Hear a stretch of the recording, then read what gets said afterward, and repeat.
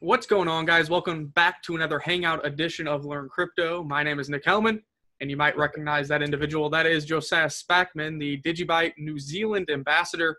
If you haven't seen our other Hangout sessions in the past, we've had professional videos pertaining to just DigiByte, but these Hangout sessions are really just me and Josiah, some crypto friends getting together. Of course, we're going to talk about DigiByte, maybe Bitcoin, maybe Rapids as well, some other projects, but really just see what's going on in the current crypto market. So what's going on, Josiah? There's a lot going on in the crypto markets, that's for sure, man. There is blood on the streets, and it's really funny. Literally, you can see day by day as people's emotion kind of goes up and then it goes down, and it's like a total roller coaster out there. It's a great time to be alive, don't get me wrong, but if you believe in the space and you're looking to accumulate, you've been praying for these prices for a long time. For people who are chasing at the all-time highs, they're kind of getting wrecked right now. So they got to reevaluate what their mindset is. If they're truly long-term on blockchain and the potentials of cryptocurrencies, this is a great time to practice dollar cost averaging and reducing your cost basis for your portfolio. And, I think we're starting to see a lot of these projects folding because they're insolvent or developers are burnt out, or it's just kind of an exit scheme ICO. And you're kind of starting to see which projects I think will be here until the next bull run because they're sticking around, still building, still staying active. Yeah, man. It's really funny. So I still remember one of the things that you and Todd said to me was you've got to take out a little bit here and things, and don't keep all your eggs in that basket. I didn't listen. And obviously that hurts. But like you say, those who believe in the longer term vision and who are not just here for a quick buck, really, they're the people who are long term going to be the most, I don't want to say rewarded because that's the wrong kind of, I suppose, perspective for those same kind of people. But they're the ones who are definitely going to benefit the most being here long-term and having been in since the beginning. They'll know a lot more for starters. Yeah. Not just about the money side, about the highs and the lows, but also specifically about the technology, what goes into it, why it's important for, you've seen this thing going around with, is it Trace Mayer on the 3rd of January? Yep. Pull your keys, pull all your crypto out of the exchanges and show sovereignty with your own keys. And I think that's a really cool thing. And obviously the people who've been around for longer are going to know more about that, know why it's important, know what the value is of holding your own keys and that sort of thing as well. So yeah, I definitely agree with you there on that one. Yeah, definitely not your keys, not your money. So, proof of keys is what they call it on January 3rd. If you guys want to participate, essentially all that is say you have a Ledger Nano S, you're going to take your cryptocurrency off the exchanges and move it over to that private wallet where you have the private keys. That's going to kind of legitimize and prove that these exchanges actually hold the cryptocurrencies they're having traded on their platform. Some people are worried what that might do. Maybe an exchange closes down because it's proved that they don't actually have the cryptos. I would say that the ones that are probably safe, say you don't have a Ledger right now, you don't feel like you're advanced enough to do that. I think Binance and Coinbase are probably the safest, most well-known, and even Coinbase has a little insurance backing their cryptocurrencies there. So for those of you not as advanced, I would say at least move your cryptos to those larger exchanges before January 3rd. Yeah, and just certainly try and find out a little bit about it. So I had somebody who was messaging me, and he said, what are my private keys? And that's actually a really good question because a lot of people they'll look at things like the SPV wallets, or they'll look at things like Exodus, and they'll go, what are my private keys? All I've got is my recovery phrase. So long as you've got that recovery phrase and the software that you're using is open source, even if it's not open source, you can still probably extract your currency from those private keys. So specifically, I'm thinking at the moment of the DigiByte wallet. There's also things like Coinomi, there's Exodus, there's the Garda wallets. There's a whole bunch of them. And as long as you've got that recovery phrase, basically you take the recovery phrase, add a little bit of math to it, and that's how you get your nice private key. So as long as you've got that, you are sovereign over your own funds. Yep. If you don't have that, however, you're up shit's creek, really. Yeah. I would also add in the QT wallet that's used for a lot of these cryptocurrencies. Yeah. You can also just do the backup. So if you go to the top left, it'll say File, Wallet Backup. That's going to give you your wallet.dat file. And that file, if you drag that over in a newly updated QT wallet, that's going to serve as your private key. Your coins will regenerate in that new wallet, and then now you're still sovereign over your cryptocurrencies. Yeah, for sure. And that's actually one of the things that Trace himself was kind of suggesting people try if they can. If you can, download the Qt wallet, the core wallet for most of them, like Bitcoin Core, Vertcoin Core, DigiByte Core. Fire it up. Participate in the network. Download the blockchain. Watch what happens. See how long it takes to sync. And I think that's a really good idea. I think that's really cool. Well, and also, you know, I think the big thing that I kind of go over, so my roommate's sitting right over here, actually. This is his first time. He just came to me. He opened CoinMarketCap, looked at the prices. He's like, whoa, these prices are getting pretty low. And he's now interested, after living upstairs in my house for like 2 years, finally interested in cryptocurrencies, and he's getting on board. And it kind of reminded me of having to go back to the basics. And I think I need to produce more beginner content, because I was sitting here, you know, how to sign up for Coinbase, how to sign up for Binance, how to download Rapid's Qt wallet, how to start staking, you know. So I think it's important. And there's a lot of things that kind of get overlooked nowadays, because we've been in the industry for a while now, and we're just kind of used, oh, you click here, you're good to go. I think we need to continue to explain that to keep expanding this ecosystem. Yeah, and so because obviously a lot of people jumped in last year in sort of November, December, when there was a big rally, and even sort of tapering off into January, February. But even those people don't specifically know all of these sort of little nuances and the differences and things. And so, like you mentioned before about an exchange, what might happen if everybody pulls all of their coins off of an exchange?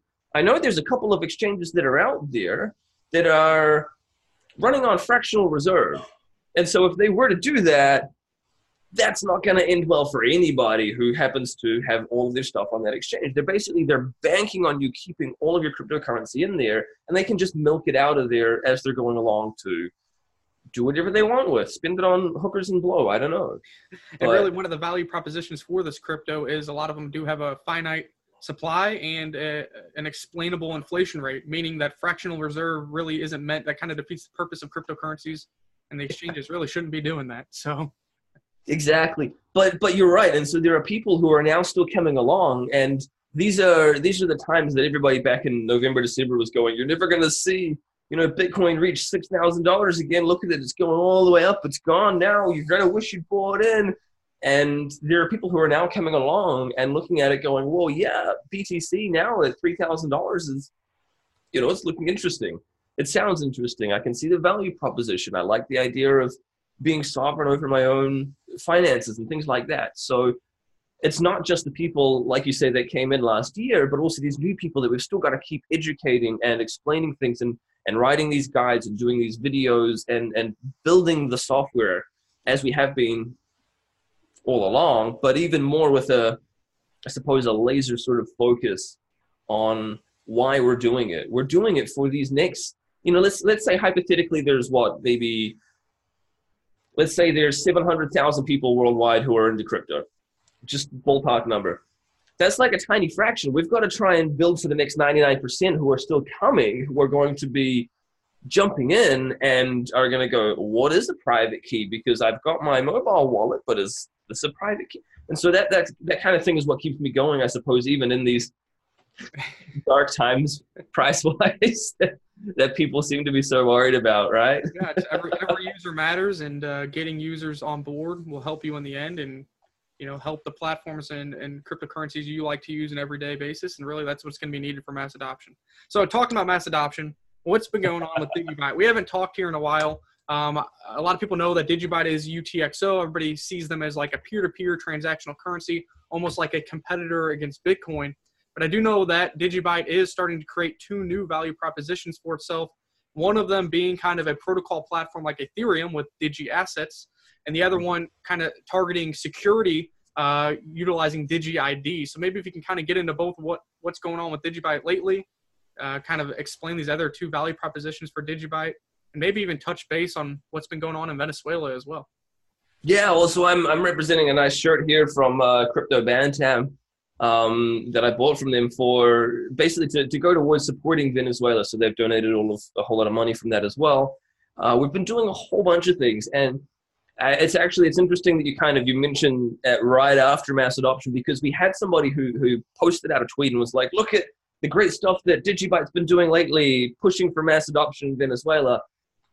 And I stopped for a moment and I sent them a nice polite reply, and I was like, look, it's great that everybody talks about mass adoption, and it's this mantra that's just been chanted over and over and over again, like to the beating of drums, basically.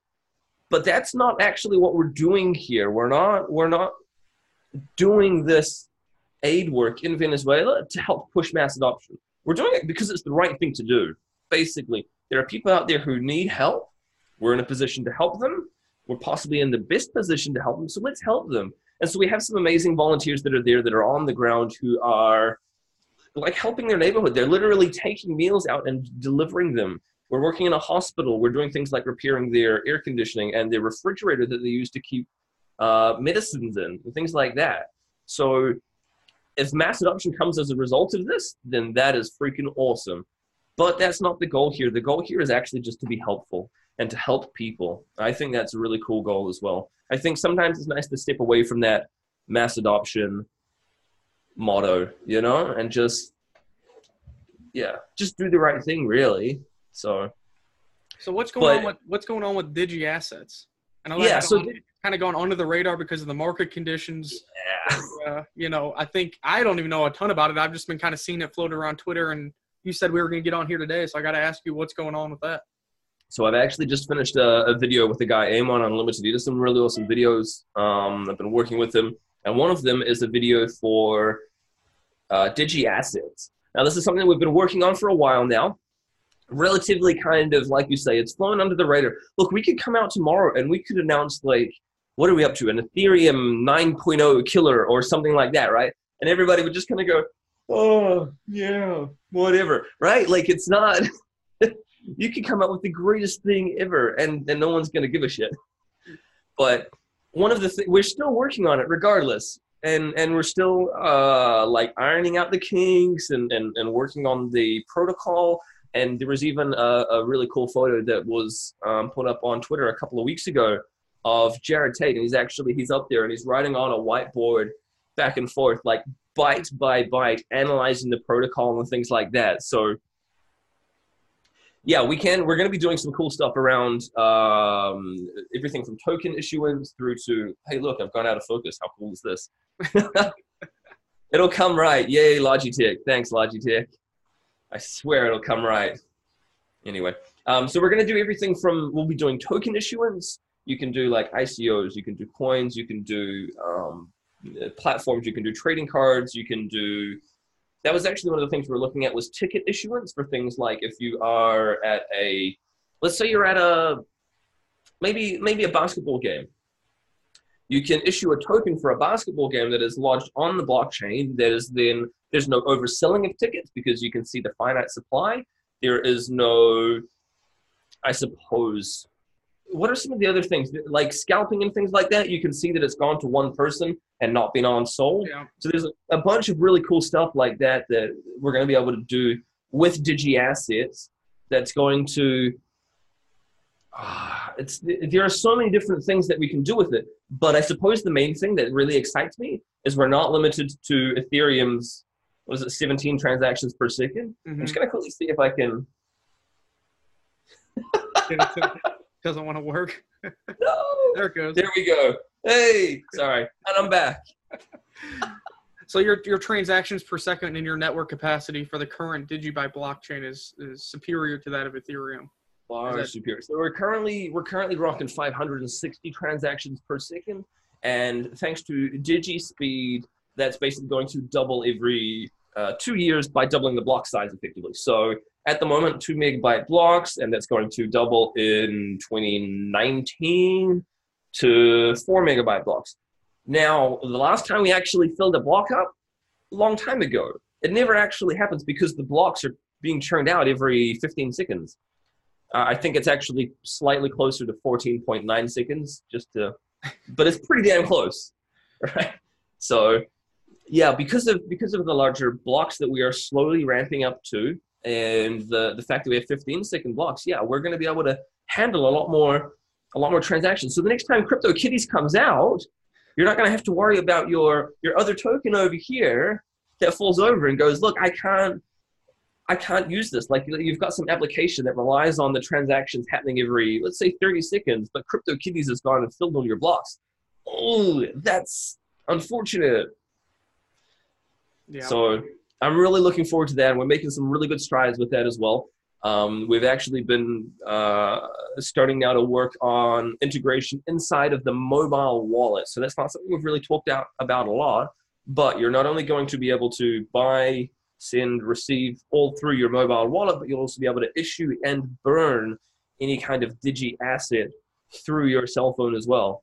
That's so yeah, I'm so excited for that, man. I'm really excited. We're going to have more videos and things coming. I'll flick you through a couple of videos as well. The one that I've been working on with Amon Unlimited that kind of gives you a little introduction to digi assets, and it's cool. Yeah, it's great, man. I'm super pumped. And then I guess the last value proposition really to talk about DigiByte before we just go on to the next topic is, you know, DigiID. I know this has been around for a little bit, but how is that going? Is DigiID getting integrated into more websites? And can you explain what DigiID is for somebody who has never heard of it before, and why the DigiByte blockchain is needed for it to work? Yeah, so DigiID is a fast and secure way to log into websites, applications, building security even, for example. So I hooked up a little Raspberry Pi for a little while and had it opening and closing the front door. And just by, you scan a QR code. And if it authenticates you using the same public-private key encryption as your Bitcoin wallet, DigiByte wallet, for example, that same technology is basically used to authenticate you for other things like a website. So we're going through the process now even of getting additional support from more wallet vendors. So if you happen to use Coinomi, for example, we've been having a bit of a chat with them about integrating DigiID. So if you can use your Coinomi wallet to hold it up on a website, scan the QR code, and log in that way. So yeah, there's a whole lot of really cool stuff that's happening in that space as well right now. And Coinomi is not the only one that we've been looking at. There are a few websites that are now cropping up specifically. We're also looking at some larger, there's a group called Antum, and they're looking to use it as a higher level kind of government authentication for people in another country, so that you can use DigiID to authenticate and validate yourself when it comes to dealing with the government. So there's some really cool stuff there that we're...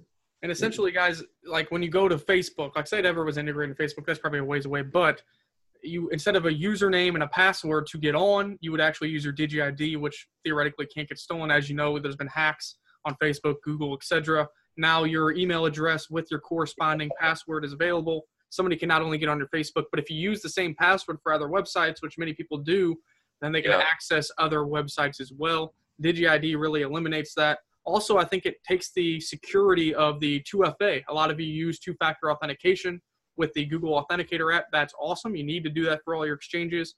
But ideally, if you had DigiID or another similar technology come out, it would really replace the 2FA in a more secure and immutable way, and also easier, because then you don't have to type in your username, password, then slide the piece, and then do the 2FA. It's going to be all essentially in one click and one scan. So. Yeah, so the cool thing is if you're on your mobile, you basically just put your thumb up against the QR code and it will fire it up inside of the DigiByte application, and you can authenticate that way. Now, yeah, you're right. This is also really cool because it works both as a username, as a password, and as your 2FA. So even Google have come out and they've basically said, don't use our authenticator. Nobody internally basically uses it anymore. Timed one-base, TOTP? Timed one-time passwords are no longer considered secure. And in fact, we've even seen people like the founder of DigiByte, Jared Tate.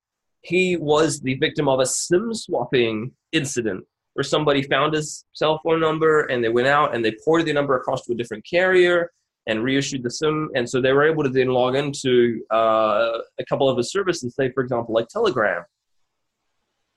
You can't log into someone's Telegram with DigiID with their cell phone number if you are scanning a QR code that's only on your phone, right? Like, so you've got to be in control of it, and there's no third party like a seemingly helpful mobile carrier going, yeah, sure, Mr. Person who's not actually who you say you are, have the phone number. Here you go, and causing a huge security vulnerability. Like, I think that guy's taking AT&T or whatever to court in the States over they allowed a SIM swap, and basically this person had their exchange account hacked because they had a whole lot of funds in there that relied on sending them an SMS message So this malicious person, once he's got their phone number, can then receive that SMS message because the dude had reused his passwords elsewhere. And so all of the security was for nothing. So DigiID is going to be amazing. And in one really nice foul swoop, it's going to go and get rid of all of those problems. So it's amazing, man. It's really cool. Well, you guys need to work with the exchanges then, because now you're scared about the password and 2FA, etc. So now you got to do something about it and get DigiID on Binance, Coinbase, etc. We've been talking with a couple of exchanges, and some of them are actually really quite receptive to the idea, because once you explain it to the more technical people who are looking after the servers and managing all those private keys, they're like, actually, this is really cool. This is exactly what we need to help people secure their funds. And so especially as we're now moving into third-party wallet support, it's not just let's play favorites with DigiByte kind of aspect, but let's actually just take, you can sign in with any other sort of third-party wallet that it is supported on. So yeah, we're definitely making some cool strides in that aspect, and it's going to be really exciting to kind of see that pop up on exchanges in the future. That's cool. I'm glad we caught up on DigiByte. DigiByte, as you guys know, is one of those that I always say, people are like, well, what do you do with your portfolio allocation? I'm not giving you guys financial advice, but usually we go through the whole spiel of portfolio allocation, like, well, you forgot DigiByte. And I always say, well, whenever I have, a little bit of Bitcoin left over or some spare change or spare money in the wallet, that's usually when I pick up some DigiByte. You guys all know that DGB is something less than a penny right now. So for $1, you can get over 100. You can really slowly start accumulate yourself a nice little bag, and we'll see what you guys and DigiByte can do with as far as it being a peer-to-peer transactional currency, if you can provide any value in the security ecosystem. And then lastly, if you can start competing with the likes of Ethereum or EOS or Ethereum Classic in the protocol sector as well. So that will be interesting to see what happens. So it's like you mentioned earlier as well about dollar cost averaging and things, and now's a great time to be dollar cost averaging, I suppose, if you're like me and you put some more in, I suppose, towards the end of last year and didn't listen to Todd and Nick and diversify, cash, get some Bitcoin, but hey, we told you. Let that be a listen to me. Something everybody should learn, and you learn from their mistakes in trading, and like we said, if you're long term and you're still hodling that same bag, didn't really sell down here and miss the rally, then you're still doing okay for the future in my perspective. We have much higher objectives for utilization, value appreciation of these assets, many of these assets and platforms moving forward. So speaking of not listening to Todd and Nick, you've been really on the Rapids chain lately, haven't you?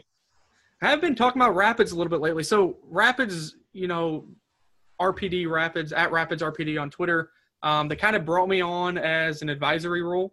So I kind of actually been participating and helping them do their thing. And they're really created during the bear market to create a project with transparency and trying to create utilization even during the bear market. No ICO. As you saw, a lot of these companies became insolvent or they took your ICO money and left.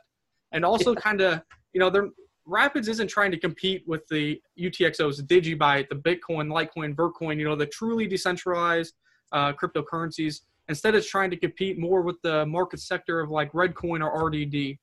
Really, Rapids was kind of created after a couple of events. First of all, RDD, it finds itself in the top 100, top 50 market cap with not that much transparency, not that much really active dev work, social media work, and it's supposed to be this social media cryptocurrency. And also, I was an advisor with Tour to Crypto. DigiByte was actually a sponsor. This was a charity event where two individuals biked from New York all the way to California, ending in World CryptoCon, and any cryptocurrencies raised were donated to Hawk, which is a non-for-profit. They said they would take on cryptocurrencies. We got them downloaded, their private keys, on their personal desktop wallet to kind of teach them about cryptocurrencies and what you can do with them. And, Redcoin was a sponsor as well, and they raised something like, you're not even going to believe it, raised like $1.47. So, individuals within Rapids, they were either working with Redcoin or understood what they were going after for the market sector. And they said, enough with this. So really this team is a conglomerate of a bunch of individuals that have been a part of a lot of smaller cryptocurrencies that they felt did some things wrong. And they're just trying to be transparent, not have an ICO and make something work and create utilization of this network. So, they got pretty rare these days, isn't it? Like the whole not an ICO and wanting to be transparent, because you see so many things like we were talking about a digifact. We've been doing a countdown with our digifacts and trying to explain to people what it meant that DigiByte launched with a countdown on Bitcoin Talk back 5 years ago now. People are like, what's the big deal? Well, there was a lot of scams out there. There was a lot of non-transparent blockchains that were cropping up. There were a lot of, and we've seen even in 2017, 2018, the ICOs and things. And so to actually have a fairly launched blockchain, or like you say with Rapids, if they're coming out of the woodworks to go, you know what, we need more transparency. I think that's really cool. I think that's awesome. Yeah, and that's really what they've been doing. The mainnet actually just launched today. So Crux24 and ByteBTC supported the token swap. It was an ERC20 token. They quickly realized, wow, scalability is a problem. So they created their own proprietary blockchain built off of the Quark algorithm from Pivx. And they got swapped, so they see transaction fees go from, $1.47. So like 10,000 RPD down to now transaction fees are 0.0001 RPD. That kind of shows the power there of getting on your own blockchain versus being on the congested and expensive Ethereum blockchain. So we'll see what happens. I think it's interesting. They've only been around 2 months, and they've already got their mainnet done. They've got on a few exchanges. They're relaunching their website. They're going to be masternodes and staking go live today as well. So they are going to be a proof of stake cryptocurrency, 2-tier proof of stake with staking and masternodes. And nice. The tip bots are almost completed for Twitter, Telegram, Discord, and just trying to jumpstart utilization of the network and show how easy it is for individuals that know nothing about cryptocurrencies to just participate in the ecosystem by tipping each other or doing a service for Rapids, etc. And I think that's really kind of what they're targeting. I think that was one of the things that got people originally very interested in Dogecoin was you're on some forums or you're on Reddit or you're on Telegram. Wasn't really around so much back then, but people would send you a message and you'll reply and they'll go, that's a cool message. Have some Dogecoin. Mm-hmm.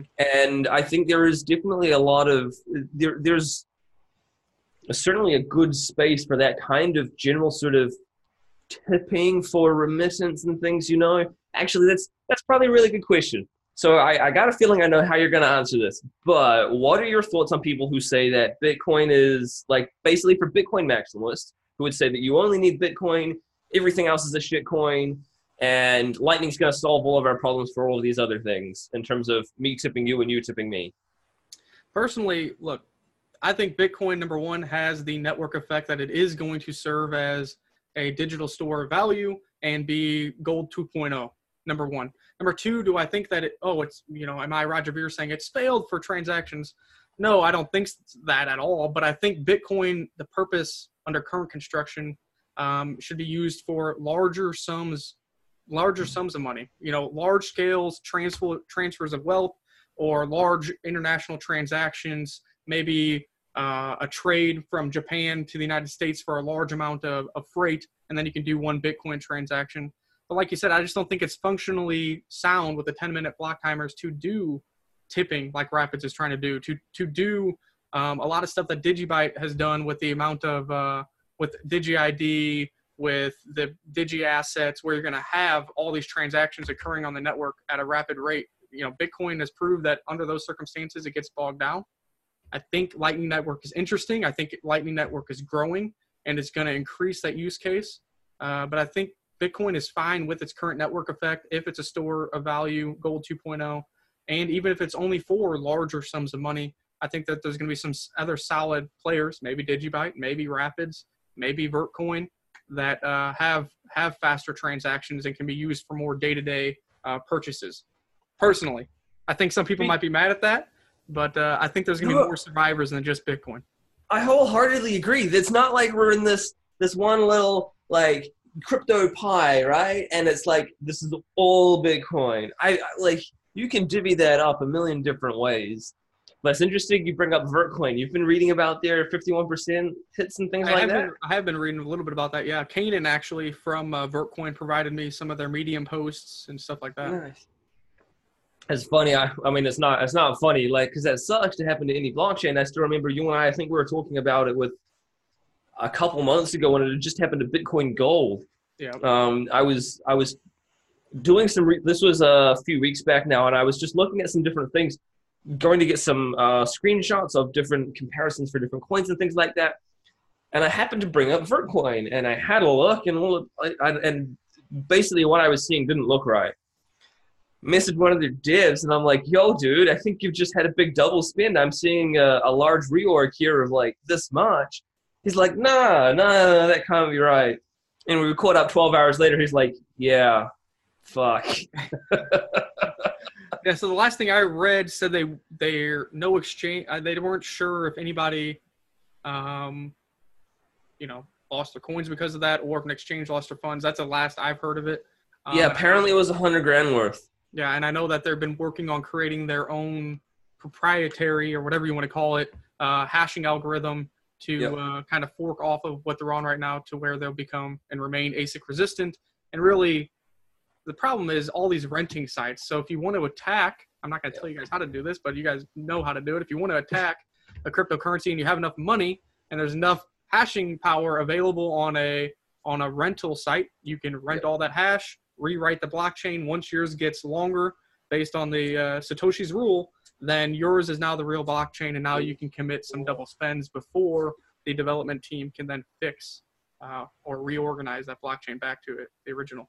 Well, I suppose it's tough as well, because if you're going to be a GPU-centered blockchain, right? Like, so it doesn't really matter if you are ASIC resistant or not. If you're there's two problems that I see here. If you're a GPU-focused algorithm, that's fine, but there's always going to be, like you say, rental websites that allow you to rent the hash power. And they work based on whoever's going to offer the most is going to be able to basically rent that hash power. And so when we're talking, I think it only costs maybe $1,000. Some of these blockchains, like I've seen them, are cost. I tell you what, let me quickly bring it up so I have some proper numbers here. Yeah, and especially during the bear market, a lot of miners are shutting off their miners because the profitability isn't there. And for you guys, if you guys really need the U.S. dollars, I understand the profitability is not there in U.S. dollars. But if you're close to break even and you believe in the space, then you can still accumulate the coins at these levels. And with the lower amount of hash power on these networks, difficulty is lower, so you're earning more of these cryptocurrencies on a daily basis as well. And really position yourself for the future. So rather than FOMOing, if you want to call it that, I need to get my miners back on, now the difficulty spikes by 100%, and it's like, dang, I should have just been mining that entire time. Yep. Well, it's interesting. So I'm looking here, right? And so this website that I've got tells you the cost to rent the hash power for an hour to do a double spend. And so we're looking at some of these blockchains like Bulwark, $4, Patcoin, $3, Quantum Resistant Ledger, $6, Zcoin, $3, Bitcoin Private, $46, even LBRY credits, $120. Like, so to do these double spends is not exactly expensive. So you can see why people do it, because you almost double your money out of it. You attack an exchange, and so this is a big problem for exchanges. It's not about the walking into a store, you buy a pair of jeans, you walk out of the store, and then you double spend. That's not what's going to happen. But people will attack exchanges. They'll deposit $100,000. They'll deposit $200,000. They will then redo the blockchain basically from their previous point, mine it faster than the main chain, so they then overtake, like you say, according to Satoshi's rule, and then release it to the world. And so the world goes, this has 7 million, and 2 blocks. This has 7 million and 5 blocks. This is now the actual chain. We're going to move over here, and goodbye to the $100,000 that you deposited, because they've now converted that into probably Bitcoin, because these are usually just an attack vector. People don't care specifically about Bitcoin Gold. Yeah. They're not Bitcoin Gold miners going, let's exit now and we'll double spend on our way out. Although they could, it's more just somebody malicious, presumably, and they're selling their currency for Bitcoin and then withdrawing the Bitcoin, and then they release it, and away you go. But the second part, so basically, if you're a GPU favored algorithm, that's great, but there's always going to be rentable hash power, because there are so many graphics cards out there, and anybody can just download the software, download it, hit the button, and it will automatically profit switch based on whatever people are mining or offering you the most to mine sort of thing, right? So if someone comes along and instead of you currently making your $5 a day, you get offered $6 a day, you're going to be like, yes, Yeah. $6 a day, right? But that's bad because it means that anybody can just ring your stuff and attack a chain that is GPU only. Yeah. And the second part is when you're a minority hash power, which some of these other chains are, when you're not like the dominant hash power globally, it means that there is the hash power to be rented, even on ASICs. So that's kind of, this is my plug where I go, DigiByte solves that because we've got both ASICs and we've got the dominant hash power in these other ones, but we're also working to be GPU and FGPA friendly. And yeah. So there you go, guys. Mine is what he's saying. Yeah. And not only does the attack hurt the underlying cryptocurrency, because then they gotta panic, they gotta try to figure it out, and then they gotta try to kind of salvage the reputation. But it really hurts the end users of the exchanges as well, because the exchanges then, to combat this, guys, they increase those confirmations. So when you send your DigiByte over to wherever, Bittrex, and it says 6 confirmations, say DigiByte got attacked, now Bittrex is probably gonna be like, well, to prevent that from happening again, we're upping it to 50 confirmations or 100 confirmations. So the end user then kind of suffers a little bit, because if you want to deposit, you have to wait longer to trade that, to have possession of it. Or if you want to withdraw it, it takes it longer as well. Yeah, so I think Vertcoin were on 400 confirmations or something like that. And it basically, 400, is 400 right? It basically worked out to be 2 days. And I was like, 2 days to deposit your money into an exchange? I was like, whoa. Yeah. And that's what happens. And I mean, until they prove that it's secure again, or until they can work out a deal to get that exchange to then reduce the confirmations, the end users of that exchange and for Vertcoin or whatever it may be are going to suffer a little bit. So that's kind of a shame to see as well. And that's kind of another factor after these double spends happen. Yeah, the Vertcoin guys have also, so they're now, well, they were doing it originally anyway. They were changing from Lyra to RE version 2 to version 3, which was going to change things a little bit, so that the ASICs that are out there for Lyra to RE version 2 won't work. The goal is still long-term for them to move to their own hashing algorithm, VertHash, which is supposed to be ASIC resistant. But again, that's a wee way off, similar to how we're working on our AutoCrypt as well. Again, supposed to be ASIC resistant and favor GPU and FGPA miners. But it's a tough one. Yeah. So thankfully, I guess for Vertcoin, I suppose the price hasn't tanked as a result. We saw what happened with a couple of other things earlier on in the year, and it really affected their price and their ongoing. The market price on all these is already so low. There's not much more dumping to go. So going off that, what do you think about the current cryptocurrency situation? You know, we were holding, 6K on several attempts, 10, 12, 24 attempts, all the way back to February. And then we were even really consolidating there at 6K. Todd and I were a little more bullish that we were going to be able to hold it around 5,800 to 6K and then eventually find a bottom and move higher. I personally think there's a couple catalysts that pushed us down here to the 3,500 level. But what do you think really caused this last drop, or do you think that this was going to happen regardless? Like Craig Wright sort of thing, or? I mean, I think we were holding that 6K, and you're still seeing a little FUD in the market, but really the institutions are coming into play early next year. I think that's going to be a bull catalyst and a use case catalyst for the increase or the bullish movement of this cryptocurrency ecosystem. But I think the most recent bear catalyst was the Bitcoin Cash hard fork. I told people to sell Bitcoin Cash before the snapshot. Yeah. That would have been a great play, because now Bitcoin Cash and Bitcoin SV have dumped from that snapshot price. All right. And I thought it was just going to be both of those dumping. I was like, both of these are going to it's a contentious community that is splitting in half, and they're going to be competing with each other. So you already have this community and this coin that many people in the ecosystem don't like, and now you're going to split it in half. I thought they were going to kill each other, which is kind of what happened. But I didn't see it bringing down the whole market. Craig Wright, I screenshotted it and tweeted it. Pretty much that he was openly selling his Bitcoin on the market selling, and then using that to continue to mine Bitcoin SV and support the Bitcoin SV price. I mean, he's probably manipulating it, buying it all up, creating volume, etc. He did delete that. But obviously, if you're selling, Craig Wright probably had a lot of Bitcoin. And if he's openly selling it on the market, That's going to dump the price. Then you're going to have the retail investors like us freaking out a little bit, probably sell. And Roger Ver, since he was competing to get that BCH ticker symbol, he was probably selling his Bitcoin as well. So I think that's really what the most recent bear catalyst was and what caused this most recent dump. Between the two of them, basically just having an infight, really. Like, I'm the true vision. No, I'm the true vision. No, I'm the true vision. It's like, have you seen that? It's one of those Looney Tune things where there's Daffy Duck and he's basically like, he'll rip it off, and then on the other side, Bugs Bunny will rip the poster off and go, no, and then he'll rip the poster off and go, no. It's just like that. I'm the true vision. No, and nobody won out of it, really. Yeah. They've both kind of, I suppose, gone their own way, and they've both got their own independent kind of aspects. But when they're both kind of now, like, they were together, and who would have thought that a contentious hard fork community would result in a contentious hard fork again? I think Craig Wright is still kind of remaining stubborn and still thinks Bitcoin SV is going to take over. I think Roger Ver obviously still doing everything he can for Bitcoin Cash, but I think he's changed his tune a little bit, kind of saying that he's bullish on Bitcoin, bullish on the whole crypto ecosystem, not just Bitcoin Cash.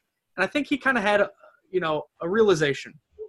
Whether you like Roger Ver or not, back in the day, Roger Ver was one of the first evangelists for Bitcoin and for cryptocurrencies.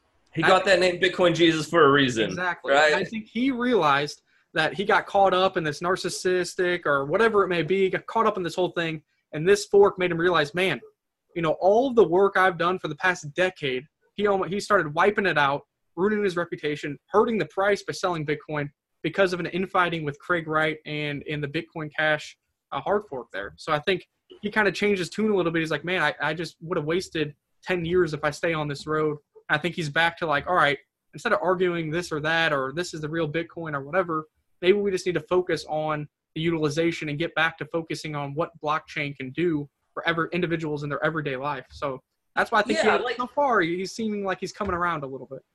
I kind of like, because I can understand, and I like some of the stuff that they're talking about in, say, Satoshi's vision. But at the same time, what I really don't like is the whole "we are the true Bitcoin" mantra. It doesn't resonate with me in the slightest. But I see what you're meaning there as well with Roger, because I kind of feel like he's kind of gone, you know what? Maybe it doesn't just have to be Bitcoin, or maybe it doesn't just have to be Bitcoin Cash. And I kind of feel like he's sort of adopted the same sort of mindset or an outlook that the two of us both share, that there is a lot of space in this crypto pie for more than just one cryptocurrency. It doesn't have to be one ring to rule them all, one ring to bind them in. It's we can do this all, and there's plenty basically to go around. Now, I'm not going to sit around and basically sing Kumbaya like they did on that stage. They had a really cool, it was a crypto convention recently. There was like 6 or 7 different blockchains, everything from who was on there? There was like the Zcash people, there was Jared Tate for DigiByte, there was Richard Hart, and they all basically sat around and were like, yeah, we're buddy buds, this is great, everything is awesome. No, everything is not awesome. It's not in the slightest. There are so many scams out there and people getting wrecked because of them. Like BitConnect was only allowed to flourish because people didn't call it out. Yeah. And look at the number 2 on the market cap right now. It's XRP. This is a centralized shitcoin. But there is certainly enough space in this for Roger Ver to come out and basically go, you know what? Bitcoin as more of a reserve currency, like an underlying, everything gets compared against it in Satoshis. Totally cool. There is then more than enough space for, say, Monero to be the privacy-centric coin. There's more than enough pie to go around for Rapids to be your general kind of like tipping currency for remuneration on social websites, things like YouTube or Reddit or in chat and things like that, right? There's more than enough pie to go around for DigiByte to be your security and basically like focus, I suppose, assets blockchain. It doesn't have to be one to rule them all. And in fact, you're never going to be able to get there because of the limitations, I suppose, in hard drive and bandwidth. Trying to run the entire 8 billion people or however many 7.5 billion people off of one single blockchain, it's not going to work. Yeah. You're going to have some issues. Yeah, I think you nailed it there with what you were saying. all these in the cryptocurrencies that I think that can create kind of like a business network or an agreement to try to help each other out are the ones that are all going to be able to get their piece of the pie. And really, because really what you need is you need network utilization. If people aren't using the network, you could have the best technology, the best crypto product. It doesn't, but if people aren't using it, it drives no value. Yet network utilization drives price appreciation and the value of that underlying network, and then the value of the underlying native token or native coin. That's just the fact of the matter. So really, that's what it's all about. But in saying that, I don't think that we need a Coin or a pot coin or a TH. You know, like I don't think we need a coin for everything.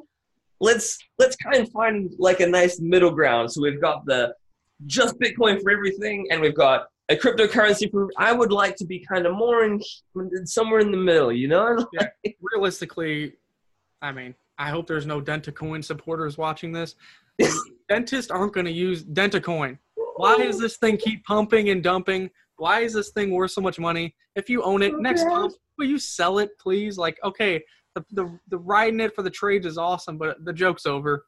Nobody's going to use Coin. It's not a real thing. Dentists aren't going to use it. If anything, maybe they can use a cryptocurrency that has the network effect of Bitcoin, or they can accept it.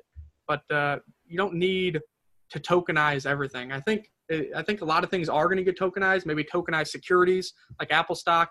Obviously, if you can tokenize currency, you're seeing the stable coins really take off. Maybe you can digitize US dollar even, but I don't see it as we don't really need a Target coin, a Walmart coin, and that's the reward points. They already have that. They don't need blockchain technology for that. That's really just going to slow down their current reward structure. Instead, we should focus on getting them to accept some of these UTXOs or accept others, or integrate a tipping service, Redcoin, Rapids, or something into their platforms as well. So maybe there would be a case for it if you had, like, let's say, rather than having a coin, for example, which is only used by dentists. I mean, that's kind of cool because there are a bunch of different dentists themselves. But coin has proven time and time again it is just there for a pump and dump, and there's nothing to it. If you made money along the way, that's great. People made money along the way as well with BitConnect. Yeah. And now it is worth nothing. Yeah. But there could be rather than just let's just say, rather than having like a Starbucks coin, I could see there being a really good value proposition in there being effectively like a coffee card coin that you could then use to effectively do buy coffee, not just at Starbucks, but also at a bunch of other smaller ones. Or what about countries where Starbucks isn't popular, but they've got another major retailer, and they can all basically agree, right, we're going to use this one coffee coin that is potentially running on DigiByte. But they could, it might be. I'll tell you a story about something. Now you know I got to go take up all the rights and all the .coms for Coffee Coin. Coffeecoin.com. Register it now. You heard it here first. But the thing is you're right. Like, why would Walmart need to basically run that on the blockchain when they can basically just use a database? So I did this really interesting kind of exercise with myself. I don't want to say exercise because then people are like, I don't want to exercise. But a fun little, I'd had a couple beers one night and I was kind of bored, and I'm like, I don't want to go play video games. And I'm sitting looking at CoinMarketCap for some reason. I've gone and closed a bunch of tabs and it came to CoinMarketCap. And I was like, you know what? Maybe I'll start at the top. Let's work my way down the list and see what actually needs a blockchain. Could it be run on a database? Does it need to be decentralized? And if not, does it need to really exist? And the results surprised me. Like, really, really surprised me. So I don't want to spoil it for anybody, but go there and try it. Sit down with a beer one night. It only took me kind of like half an hour to go through the top like 50 of them. I didn't know much about half of them, but a quick Google and I bring it up and I'm like, maybe not. But it was a really interesting exercise. And then you've got the forks of the forks of the forks, and it's a case of, do you really need something that is 4 times faster than this other one over here? Like, is that enough of a value proposition to actually be worth using? Or do you need to be like 10x kind of Elon Musk thinking, or 100x, or so That's If you've got a little bit of time in your hands and you've got a nice glass of wine or something, sit down, bring up CoinMarketCap, and have a little bit of fun and see where the night takes you. There you go. Well, we kind of talked about the current market situation. We talked about DigiByte. We talked about Bitcoin. You asked me what I thought about, is that the one to rule it all? And we've talked about Rapids a little bit as well. What else do you want to talk about? It's been a while since we caught up, but I don't know. You know, there's always so many things going on in crypto. I don't even know what to talk about at this point. Yeah, unfortunately, I've kind of had some personal stuff going on. I haven't been able to do as many live streams and things. In fact, I've done all of one in the last sort of 4 or 5 months, I think. But yeah, it's nice to kind of get back on here and start catching up with some people and things, and to do these it's one of the great things about this is bouncing ideas off of each other. So like I mentioned before, with those people in that were on stage sitting around singing Kumbaya about these 7 different blockchains that previously were kind of at each other, I'm not cool with that. I think that's stupid. But I like bouncing ideas off of people, and I like the idea that between you and I having a good, rational discussion, even if there are certain things that I say that you might not agree with and things like that, that we can still kind of like iron sharpening iron kind of thing and come out with some really cool stuff as a result of it. Yeah, and I think that's really what's needed in this space more than anything. I think the salt on crypto Twitter gets to an all-time high and nothing productive comes out of it. For even people who follow me on Twitter, @StuNot620, if you want to debate, that's fine. Point out your opinion, point out some facts, and then I can come back with a counter argument or be like, oh, you are right, or I see your point. But, one-worders like, you're an idiot. I mean, that doesn't solve anything. If I'm an idiot, explain why, and then we can kind of go back. I try not to block people as much as possible because, I try to like to have that open source, kind of like crypto's open source. I like to be open source with my social accounts. But at least, let's have a high-level discussion or debate, and then we can either go our separate ways disagreeing, or maybe one of us learned a little something new and is like, man, I should probably take that into consideration. Maybe I need to start using this cryptocurrency. Maybe I need to buy some of this cryptocurrency or whatever it may be. Yep. Yeah, it's really difficult as well because you'll get things and they'll pop up and they'll be like, you're an idiot, or Joe, you're an asshole. Well, I'm not going to argue with anybody that thinks I'm an asshole.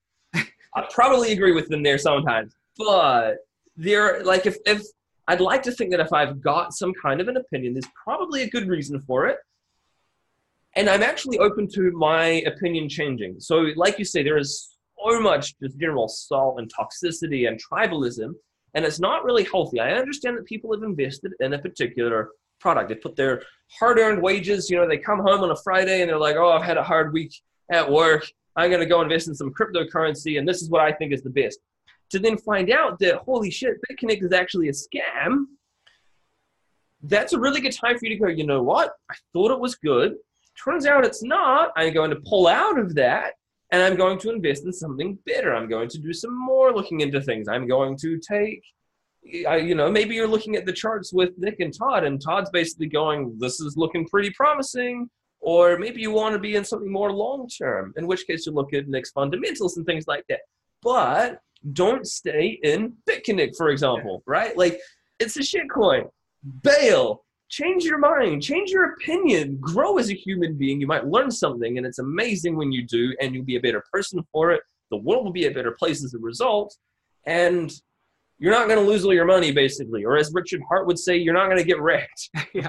And really, that's just investment psychology. For individuals, it's really easy for them to sell the winners, which are probably the ones that you should be holding for the long term because this space is going to continue to grow, and it's really hard for people to cut their losses on the losers. Sometimes a loser is just going to keep losing for a reason. So at some point, you got to get rid of the emotion, step back, look at the fundamentals like Josiah said. Does this have a purpose? Is this going to succeed? Are the developers still active? Is the team transparent with treasury funds? Is there a governance structure? That's the coins that you need to be in the networks you need to be participating on.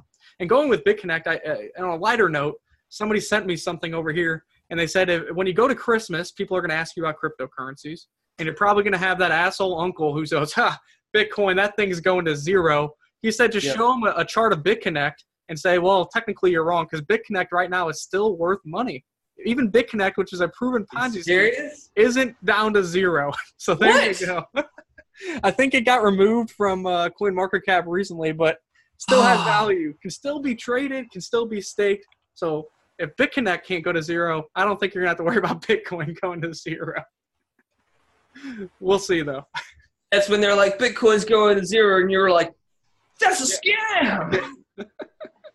Should be an interesting Christmas for some individuals. I already know I have family members that know I do. I work for an institutional financial advisor, so I do all the traditional work with hedge funds and private equity and real assets. That's kind of my background on investments and market psychiatry. But they know I do stuff with crypto on YouTube after work. Like, why do you put all this effort for cryptocurrency? Isn't that a scam? Or isn't that, the market's down? How's that going for you? And instead of just being salty or not replying, try to educate them a little bit and be like, well, give them a situation. When the bank is closed on Sunday and you want to you owe the guy who just mowed your lawn some money and you can't send it to him. Well, now with Bitcoin, you can. It's 24/7. It's open for anybody, and it's a global currency, meaning I can send it to somebody in Japan right now or vice versa. Or you're in New Zealand, and you're a day ahead of me, and you can still utilize DigiByte right now to send me if you want it. So I think if you start creating these value propositions and start figuring out some finite, like, this is when Bitcoin is useful versus US dollar versus your bank account, I think that kind of starts opening the eyes of potential new users.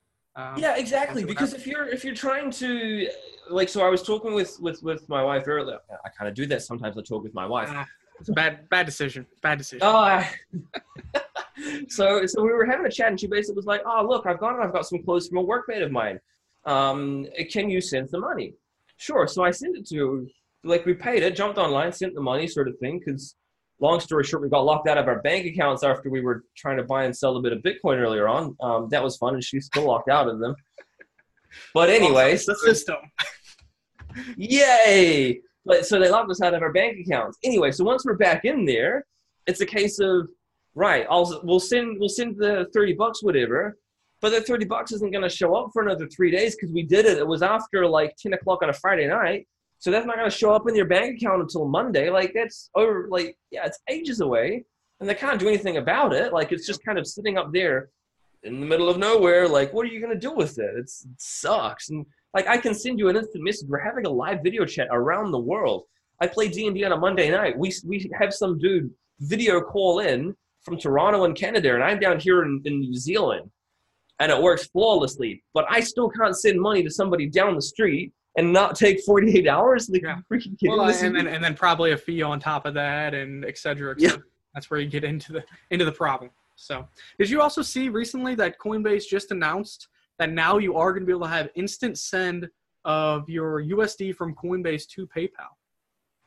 So that's one step in the right direction. Meaning, that's kind of cool. To take some profits, or I need to spend some money. I can sell my Bitcoin for USD, instant send it to PayPal, and then can use it. PayPal is integrated to tons of websites, probably thousands and hundreds of thousands of stores. So that's a step in the right direction. I think we really need to eventually have full interoperability with Bitcoin and PayPal, meaning if I'm on Coinbase, I can instant send Bitcoin to PayPal and then use it globally. That would be cool. Scale. So, but this is a stepping stone. Coinbase now integrated with PayPal, with USD at least. I think next maybe it'll be USDC, and maybe one day it will be BTC ultimately. So we'll see what happens. Hopefully. I want to quickly go back to what you were talking about sitting around like the Christmas table sort of thing, having dinner with your relatives. So this is something that somebody I saw on Twitter, and I thought it was freaking hilarious, right? Because everyone's like, what's happening with the price? It's so volatile. Why would you do that? Why would you ever invest in it? So this, let me bring this up, is a picture that they put on there. So you can kind of see that going up and down, and look at that price drop at the end there. That's Facebook. There you go. That's $123 billion wiped from Facebook. 20% gone. And how long was what was that? Like a few hours or something? Yeah. Gone. Just gone. Same thing happens. Same thing happened in the tech bubble. And even the survivors like Amazon, Apple, Google, they went from $10 to $2. That's an 80% correction. And now Amazon's worth $1,600. So, I mean, things take building. It's an immature market. That means you have a lack of liquidity. And news, whether it's real or fake, can negatively impact or positively impact the market in a big way due to that lack of liquidity and the immaturity in the market. So it's the volatility you have to survive with if you believe that blockchain is going to be around for the future, which I do. And really, we tell individuals to position your portfolio in the projects you believe in or projects you will actually start to use, because this thing is going to switch from a speculative market to a utilization market. Again, if there's no utilization, then why does it exist? It probably shouldn't. So the price probably is going to follow that utilization in the end. Yeah. Well, the other cool thing as well is, so when my sister recently got married, I was wearing the DigiByte socks, and I see you've got a nice I run nodes. Yeah, I think it's what's your superpower? I run super nodes. So I think that's one of the things that we need more of is cool little kind of like catchy sort of shirts like that, like, you know, ask me about Bitcoin and stuff, you know, like that sort of. I think that kind of thing is going to be like, it sounds really cheesy, just, you know, a t-shirt. But I think having more of that kind of thing and being able to, you know, you're sitting down maybe at the local food court, someone sees your shirt and it says, ask me about Bitcoin, or I run nodes on Horizon. That kind of thing, to be able to start up a conversation with a stranger.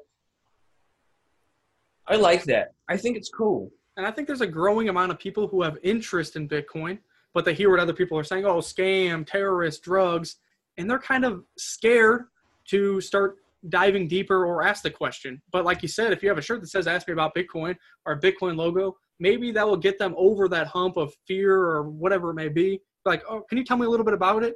And then you can kind of summarize it in a few sentences and say, hey, if you want more information, go to this website or check out CoinMarketCap, and then all the websites of these cryptocurrencies are available, and you can do a little research on your own. Or maybe you can sit down, download the Coinbase app with them and be like, hey, if you download this, I'll send you $5 with a Bitcoin, $10 worth of Bitcoin, and kind of show them for a very small amount of money, you know? I mean, I think that's one of the coolest things as well. So I did that with my cousin. I was wearing a DigiByte shirt, similar to this one, and he was basically like, hey, hasn't it been, you know, there's problems and there's this and there's that, and I've seen this on the news that Bitcoin's basically going to tank, and I mean, it kind of is a little bit, but, you know, he was like, what's the broader appeal? Because he's like, I see it on the news and things, but he's like, why would I want to get, like, why does it interest me? And so similar to what we did before with the whole kind of talking about sending money and it taking ages, I said, just download the app. We were sitting there, we're actually at a bar, we're eating, apparently popcorn goes really well with beer. I didn't know that, but it does. And so we're sitting around this table, and he downloads the app. It takes a couple seconds. He fires it up. And I said, okay, hold up your phone, and now we'll scan the QR code, and bloop, instantly the money's sent across. He's like, that's really cool. He's like, but you sent me like 5 DigiByte. That's like 10 cents, you cheap ass. And I'm like, whoa, I'm not going to go giving you like $30,000 or something right now, right? Like, I'm just showing you, like, look, we can do it in an instant, and, you know, have that money. You can turn around and respend it immediately. Like, yeah. I think he was a little disappointed I didn't send him like 100 millions. It's like, you're the one that brought up that the market's down. I don't have the DigiByte to give you right now. They're not worth enough. I need to recoup my funds first. Exactly. Send me that back. Send me that back. I need it back. Yeah. You should have been like, well, now we're going to demonstrate how low the transaction fees are. So you're going to send that back to me. Yeah. Oh, awesome. Anything else you want to talk about before we kind of wrap it up? No, that's really cool, man. Hey, look, it's been so good to catch up with you again, and it's so good to see you. And I love watching the videos with you and Todd and things, and keep on being awesome, man. Yeah, I mean, it's harder, and you're still doing videos. You said a little less, but it's harder during the bear market just because there's not as much to talk about, not as much news, not as exciting. But we try to get on as much as we can to kind of point out the negative things that have happened in the market, and then really the bullish side. I think people really underestimate the amount of money that can come into play from traditional finance. Since I work for an institutional investment advisor, I kind of see that side of things, and I know that side of things. I know there's a lot of people out there that just kind of spew BS, or they're copying other people's content or whatever it may be. I'm telling you for a fact that Bakkt Exchange, ErisX, TD Ameritrade, Fidelity, Goldman Sachs, creating these trading desks and creating these platforms takes a lot of research and development, a lot of money, and a lot of time. They're not going to put that in if they don't believe that they can benefit from fees and from price appreciation of Bitcoin and the others that they're striving to support moving forward. I think a lot of this FUD came from them really trying to push down the price while they continued to build behind the scenes. And I think that pressure valve is going to kind of be released here in the second quarter of 2019. I think you're going to start to see the sentiment and hopefully the price and the market start to turn around as well. Nice. What a positive note to end it on. There we go. So thank you guys for tuning in. Shout out to Josiah for coming here, Yes, this is a little more professional than normal. You see the t-shirts. Check out our other live shows or our interview. Me and Josiah had an interview back in the day, other hangouts, and one about DigiByte if you want to learn more about that project. And stay tuned for your daily updates on cryptocurrencies right here at Learn Crypto.